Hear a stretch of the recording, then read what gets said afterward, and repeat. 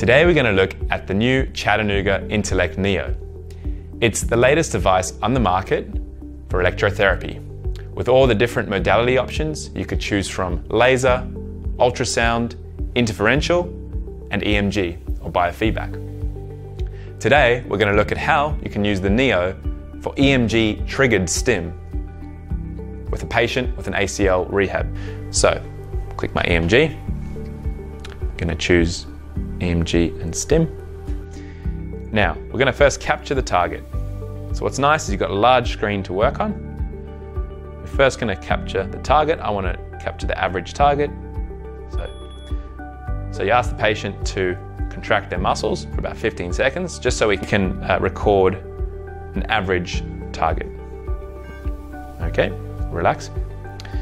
Now once we've done that, we also want to customize the stim. So we want to set the stim intensity. A nice dial here, and you get feedback from the patient.